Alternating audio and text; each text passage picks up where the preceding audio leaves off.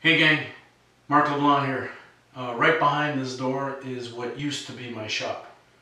Follow me, I got something to show you.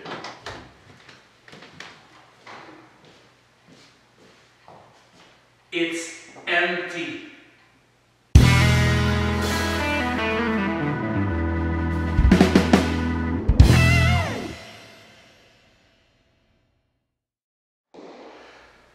So I realize there's going to be a lot of echo because the room is empty, but let me bring you up to speed on what's happening. Big news. My wife and I have sold our house and we are moving.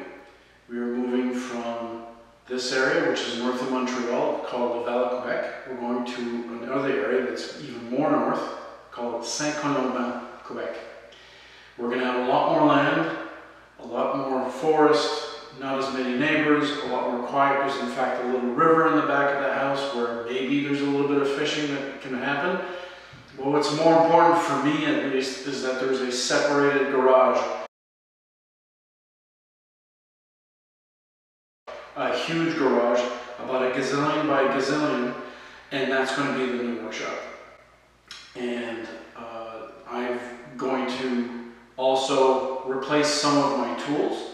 So I've sold my table saw, I've sold my drill press, my bandsaw, and my small jointer, and I'm going to replace these pieces. I've already replaced the jointer. I found a really big helical head jointer, 8-inch wide, not base but tables.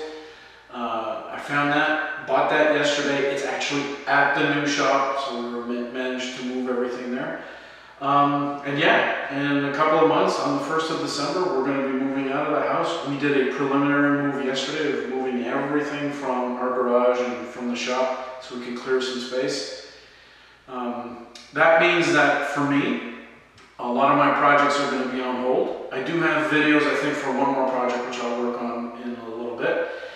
And then when I get to the new place, eventually I'm going to start putting that shop back together. And what I think I'm going to do is I'm going to put a little series up just to show you how I start putting that shop together. I've got some ideas, but frankly I'd like to get your input as well. So when I get there in early December, I'll take some film and I'll show you what that looks like. Anyways, very exciting news for me, and hope that I'll see you very shortly when I get the new shop working and we can get some new toys and new projects.